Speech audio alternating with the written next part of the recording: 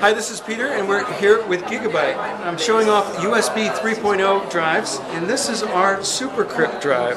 It's actually looks a lot like a flash drive, but since native flash controllers aren't available yet, what we've done is taken a solid-state disk controller and converted it to USB. And in doing so, we were able to get a hold of an 8-channel controller, support it with cache, and really make it perform like a solid-state disk.